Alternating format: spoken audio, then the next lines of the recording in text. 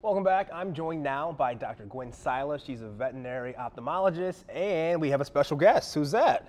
This is Zev. This is Zev. How old is Zev? Zev is 2.5 years old. What else can you tell us about Zev?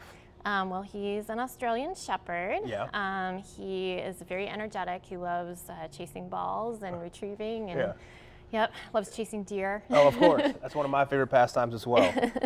But you're here specifically to talk about pet eye care. Yes. And eye care for your pets. What are some tips that folks can take home? So the biggest thing is that any redness of the white part of the eye is abnormal, and so if that's something that's present, it should definitely trigger an appointment with your regular vet. If it's severe redness or there's a lot of squinting, then maybe even an emergency visit. And what kind of dog breeds may be more susceptible to having eye issues? So there are certain breeds that are a little bit more prone to eye issues. Some dogs are more prone to like dry eye issues, others are more prone to glaucoma. Westies, Cavaliers, Cocker Spaniels, those breeds are more prone to dry eye. Yeah. Cocker Spaniels, Huskies, Boston Terriers are more prone to glaucoma. Yeah, and apparently that certain kinds of light can hurt your pet's eyes as well?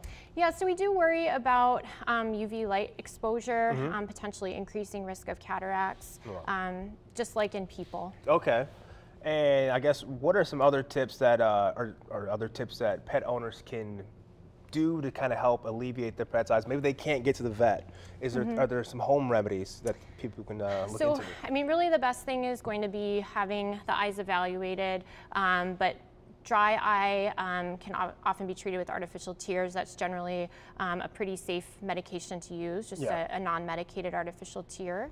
And then other things that can be helpful would just be kind of touching around the eyes, so that if you ever do need to give eye drops, your pet's going to be amenable to those. Those are some great tips. You can find more of those tips on our website, 13onyourside.com.